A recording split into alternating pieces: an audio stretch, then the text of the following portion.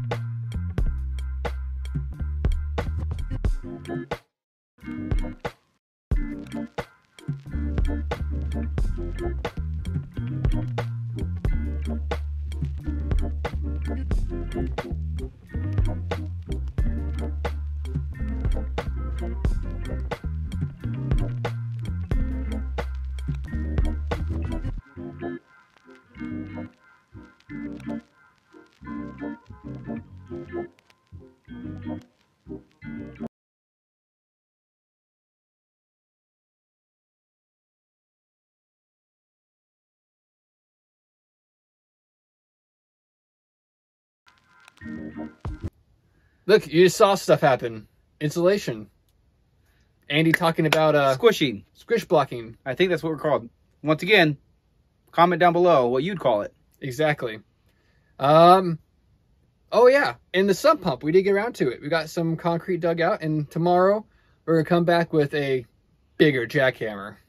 We cut a bunch of it, which was, hey, DeWalt, hit us up if you want the video, because it just like butter through concrete.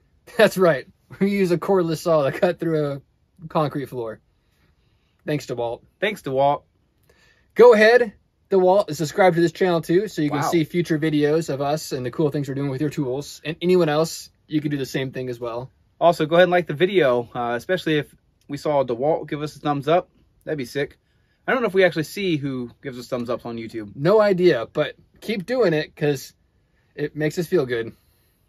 And we get more cups of coffee. Hey! Thank you for watching. Please be sure to share the video with your grandfather. Ring this bell right here. Yep, ring that bell over there. And what else do they do, Andy? Go ahead and water your garden. If you're living in the Midwest, it's getting a little toasty out there. That's good advice for you guys out there. Hook 'em book.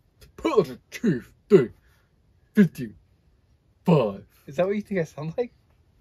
Weird.